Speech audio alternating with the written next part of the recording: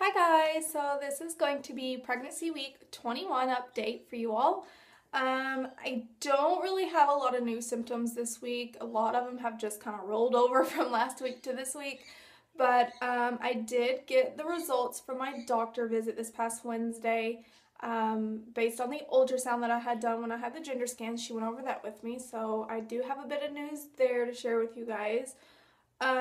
If you follow me on my Facebook fan page, then this is obviously not going to be any news to you, because I obviously update there before I do here. So anyways, I turned 21 weeks just this past Friday on October 11th. Today is Sunday.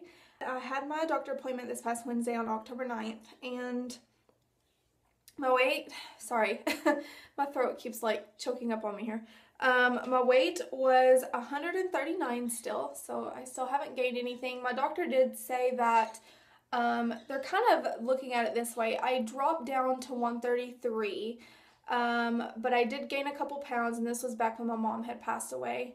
And I was 135 when I went to that visit, and then now I'm up to 139, so she's kind of looking at it that I've already gained 4 pounds in this pregnancy, which really I'm looking at it like I've only gained, 1, maybe 2 pounds, because my weight fluctuated between 137 and 138 pre-pregnancy, so I'm kind of looking at it that way.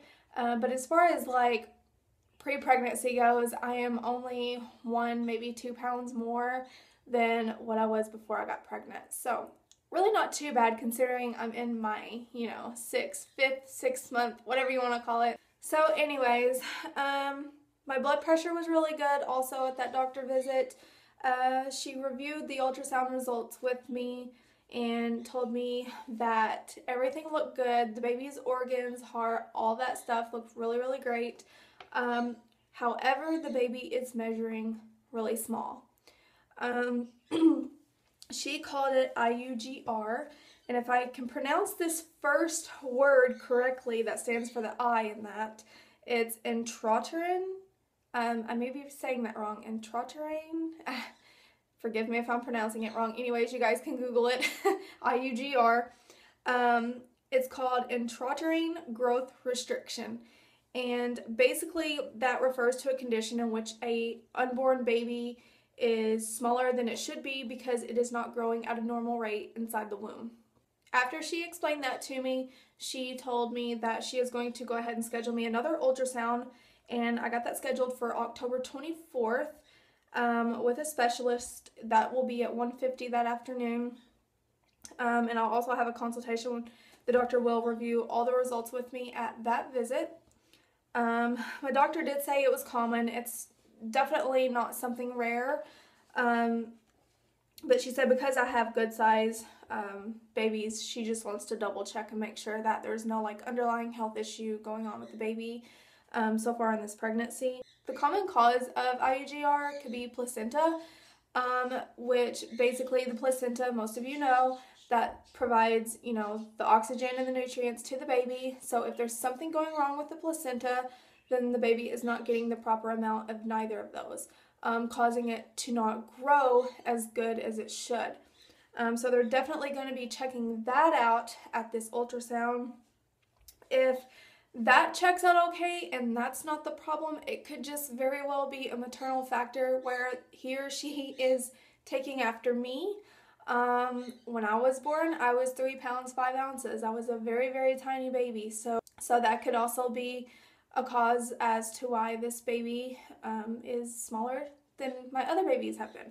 If this baby at my next ultrasound is diagnosed with IUGR, I will most likely have more ultrasounds done throughout my pregnancy to make sure the baby's still growing, it hasn't stopped growing, make sure everything is still functioning the way it should be as far as the placenta goes and the baby itself. But if this baby is born with it, there are some risk factors.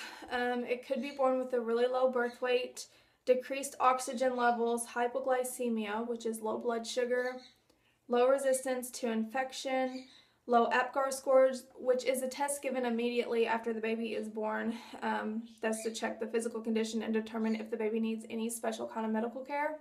meconium aspiration, where they inhale their feces while still in the womb before delivery, trouble maintaining body temperature, abnormal high red blood cell count, and in severe cases, stillbirth or long-term growth problems. Which I pray, if anything, none of those are an issue, and that this baby is just measuring small. She said at that ultrasound, which I was just like a day or two, I think, shy of 20 weeks. Actually a day. I was a day shy of 20 weeks because I had my appointment on a Thursday. My 20-week rolled over that Friday. And the baby was measuring 13 ounces, which I thought that was a pretty good weight, according to my books. But I don't know, I guess from where they measure like the femur bone, to determine, the actual like gestational age and all that good stuff, the baby's was measuring smaller. My baby was measuring in the 9th percentile, and the way that they determine IUGR, if the baby is measuring below the 10th percentile in weight or height or both, then that's how they diagnose it, and they have you go on and have a specialist do an ultrasound to determine it and to see what the causes are and if that's really what it is or if there's some other underlying issue going on. I've never had any issues with any of my pregnancies, so this is definitely something new. Even though my doctor said it was common and it's not rare, there have actually been babies that, women at my same, pregnancy time have had babies that are in the 5th percentile. So, the fact that my baby is in the 9th percentile, I kind of look at it, well, it's not as bad as it could be, and it's actually if it's below 10th. So it's kind of like we're just borderline right there. So hopefully nothing's wrong. My doctor did say maybe here in the next couple weeks when I have that ultrasound done, the baby has caught up with its growth.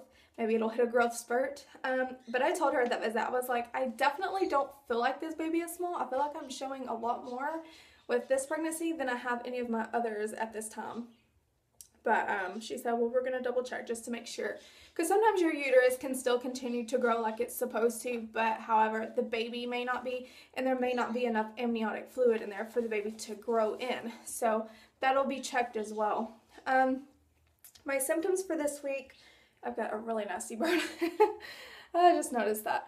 I did that last night making a shirt on my iron. Yay.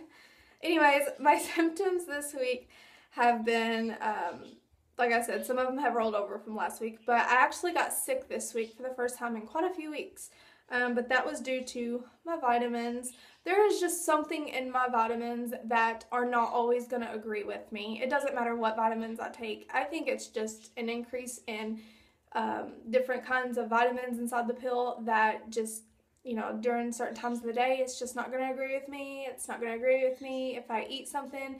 And that's the thing, like I was eating and took my vitamins, and I don't know if it was just the food I ate that, kind of made it act up, but it did not agree with me.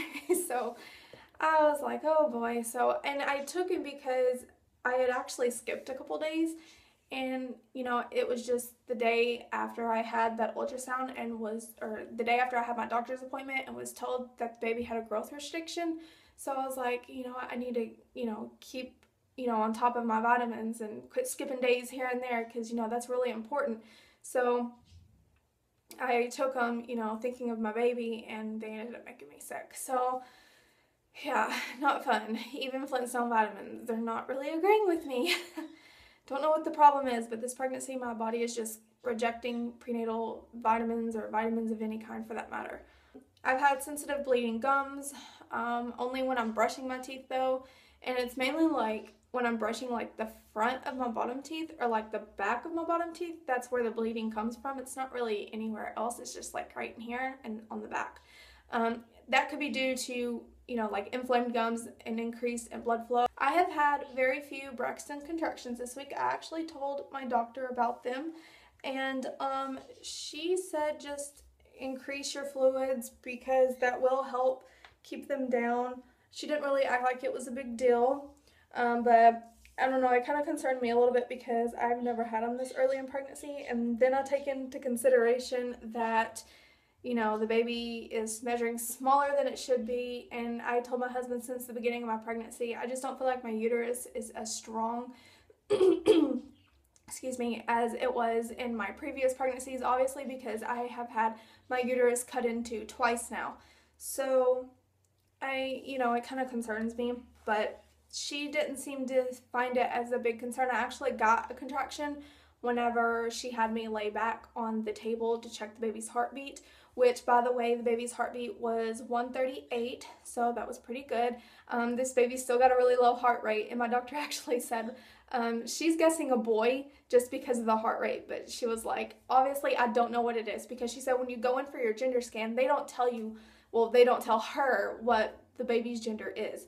So she said that would have to be something that I tell her. So that kind of made me feel better, because I was a little worried, and I told you guys in my last video about going in and her being like, oh, congratulations on your little girl, you know, before I even got to say anything. So no, she does not know what I'm having, but she is guessing boy just by the heartbeat.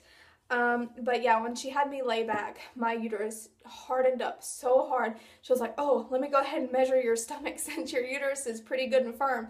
So that measured right on the spot. You know, my uterus is measuring just right there where my belly button is, which is where it should be right now. So yeah, she was pretty amazed by how my uterus contracted just from sitting up like I am now and then laying back. It kind of triggered it. So yeah, I've got to watch certain things I do as far as my activity level goes.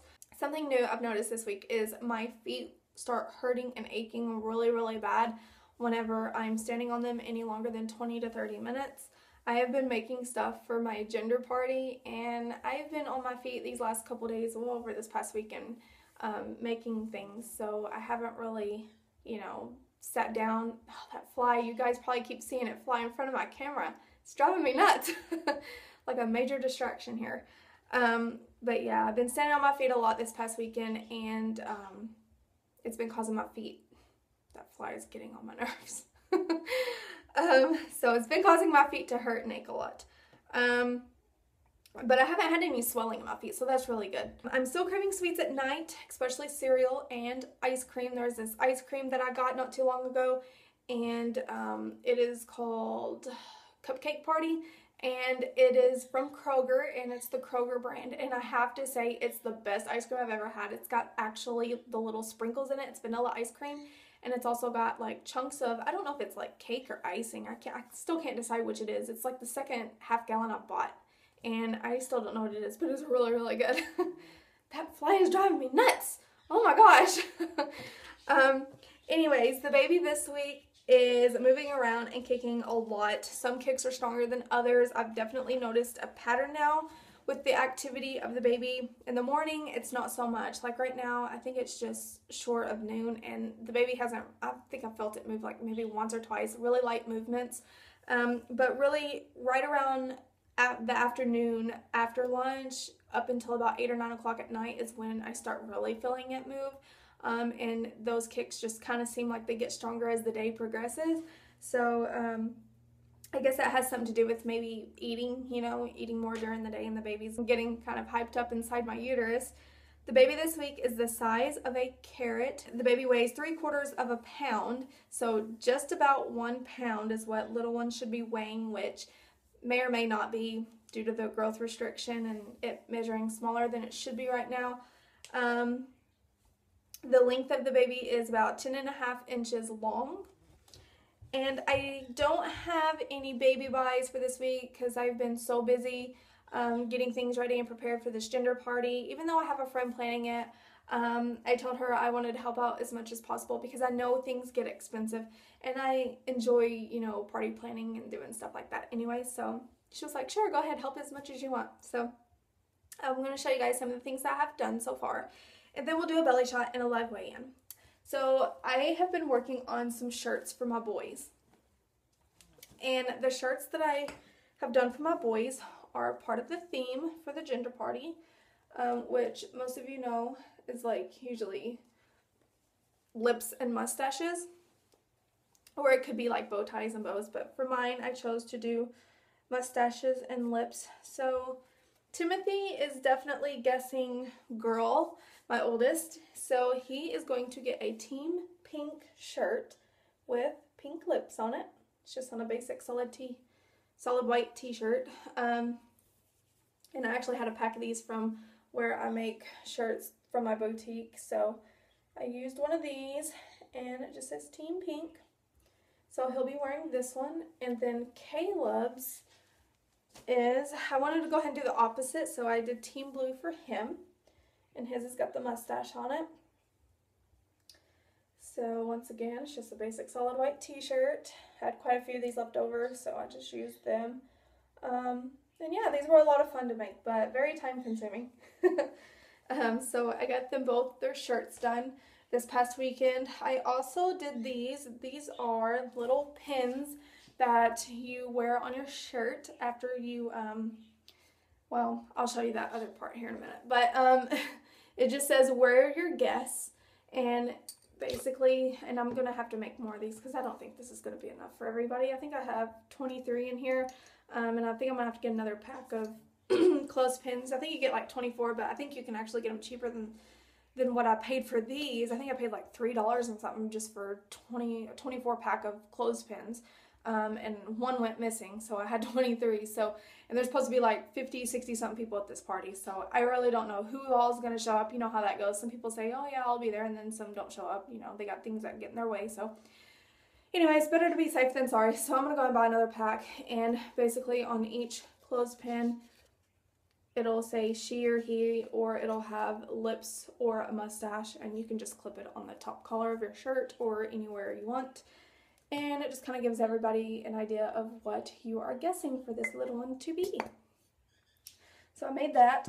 I had also made a banner, and I really wanted to show you guys it.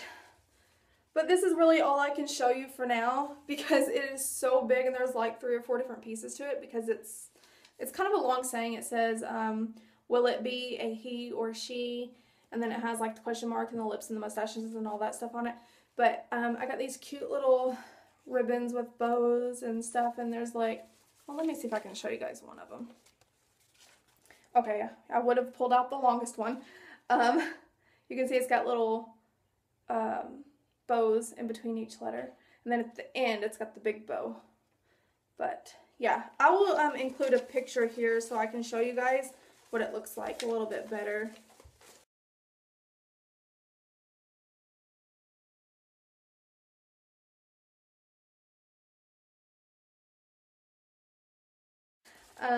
It wasn't too time consuming. I mean, just a printer and some ink is all you need. And I'll include all the links in the down bar below where I found all this stuff online, because it was all free printables. So, and very, very cute stuff. And, you know, that kind of thing can be expensive. So, and I like making stuff. Like, I'm a very crafty person. So, all the links for these different things will be in the down bar below for you guys. There is going to be let me show you guys this here in a minute. I should have had all this in order and I didn't. There's going to be a ballot box, or some little ballots, and then a box for you to put your ballot in. And I don't remember if I showed you guys these or not. I don't think I did, unless I did on my Facebook fan page. But these are the baby ballot cards, and it just says baby ballot card. You'll write your name, and then it says check a box to cast your vote, and you can either check the mustache or the lips. And then whenever you get it filled out, you will take your guess and place it in this box that I decorated. And I just basically decorated it with printer paper. And I could have painted it, I guess, but I didn't really have a good enough paint to do it. My paints were acrylic, and this specific box was actually a Kleenex box. So I just did it this way, and I figured I could decorate the matching designs and stuff. So that side says she. But basically, you'll just take your ballot and slide it in. And then at the end of the party, after we've cut into the cake and it's been determined whether it's a girl or a boy, we'll go through and pull out the right ones of everybody that guessed, and then they all win a prize. So that is that. And then this will actually go with it. I had this frame, and I just added some bows to it, and one up here. Then it just says, who will it be, a he or she? So that'll go with that. And then I've got these right here, which I thought were pretty fun. I wasn't going to do these at first, and then I thought, you know, these would be kind of fun for the guest. So, printed these off. These have not been cut out yet. These have. These are water bottle labels, and this is each of the designs that I have. So I'm going to go Wednesday and buy a 24 case of water bottles, because there's also going to be blue and pink punch there too. But I'm going to get another case of water and place these around the neck of the bottle, and it's kind of like something fun for the guests to have based on what they think the baby's going to be. And I'll include a picture of the finished product here.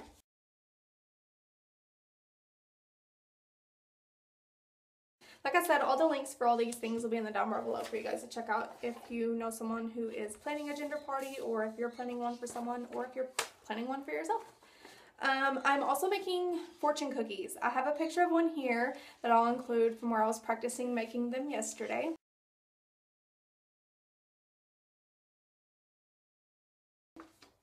So they're really easy to make, but kind of difficult because you have like a 30-second window to get the thing out of the oven, flip it over while it's still hot, get it folded up, put your fortune in it, you know, and then place it in a muffin tin or something that'll hold its shape until it gets hard and brittle, because if you wait too long to fold your cookie, it'll break.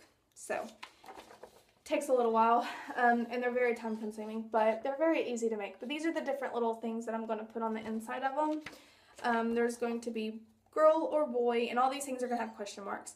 Bow or bow tie, pistils or pearls, and team pink and team blue. So I'm going to make 50 of those. And like I said, those are going to take me the longest. Those are going to be so time consuming. I went and bought some things for the goodie bags. Wow, this video is getting long. Sorry, guys. I had bought some mints, and these here are baby boy mints. And then I also got the girl ones. So we got the girl ones and the boy ones. And these will go in the goodie bags. And I got these here, which are like pacifier candies. They're called Oh Baby pacifiers, which I think I'm going to have to get another bag of these because I don't think that's going to be enough for 50 goodie bags. So maybe 1 or 2 more bags of those will do. Here are the little bags that I bought to put those in, or all the little stuff I just showed you. And then these didn't come with twist ties, so I had to buy some.